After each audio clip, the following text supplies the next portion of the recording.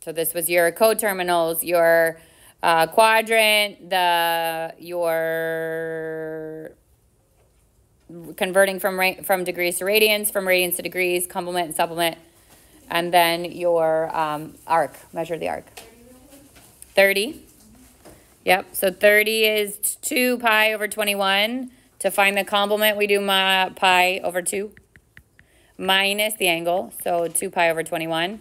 I'd have to multiply this by 21 and this by 2, so it has a like denominator.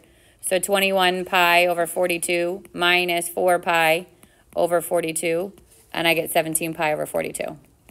That's your complement. And then your supplement would be pi minus 20, or 2 pi over 21.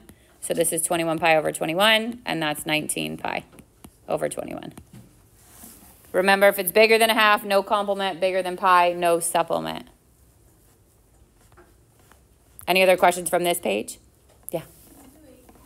8. Yep. So it says, sketch the angle in standard position, determine the quadrant which the angle lies, and list one positive and one negative coterminal angle. So 210, I mean, the benefit of something like that, and you adding the angles onto your unit circle today, is I can look at my unit circle and know that 210 is in the third quadrant, because I would have, on your unit circle, you'd have 180, and then you'd have 210. So that's on your unit circle. Without knowing that, you would just know that it's bigger than 180 and smaller than 270. And then to find the positive and negative coterminals, we're either adding 360, so it'd be 570, or we're subtracting 360, and it's a negative 150. So one positive, one negative. Other questions from the first page? Second page, now we're in 4243. Questions on any of these? Trig functions of an angle using your coterminals. Trig functions given an actually ratio, and then the calculator part. Yeah. 74 says the cosine of theta is 2/3. Okay. First of all, it doesn't say anything about, there's no other piece of information. So remember, there's two types here. One's in which they live in the first quadrant, where if they only give you one piece of information, that's what you're assuming. The other's where it can move outside. So a move outside would be something with a coordinate point that has a negative involved, or it would give you another piece of information to tell you secant is this, or I'm not secant, but cosecant is this, or sine is this, whatever it is, and then you'll know which quadrant it's in. If it only gives you one piece of information, I know I'm in the right quadrant. So I literally can make a triangle, hypotenuse.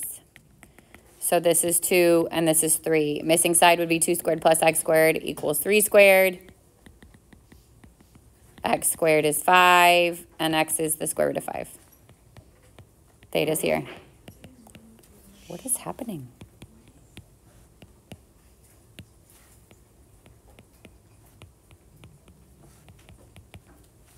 So sine is opposite over hypotenuse. Cosine I already have, it's adjacent to hypotenuse. Tangent is opposite over adjacent. And then we flip them. This would be 3 over root 5, which gets rationalized. This would be 3 over 2, 2 over root 5, which gets rationalized. 92, so this is where it's different. Now I've got a sign on the tangent that's not positive and information about another trig function. So I know this moves around your unit circle. So if my tan is negative, that means I'm looking in the second quadrant and the in the fourth quadrant. And then from there, where your sign is positive, would only be the second quadrant. So I need to move to the left. That's okay. Kathy, this is yours. Sorry. That's okay. So I'm moving left and up. My tangent is 12, which is opposite, 5, which is adjacent. And after you label the lengths, you would have to figure out which one is negative. Because I moved left, I know that the adjacent side is the negative one, so the 5 gets the negative.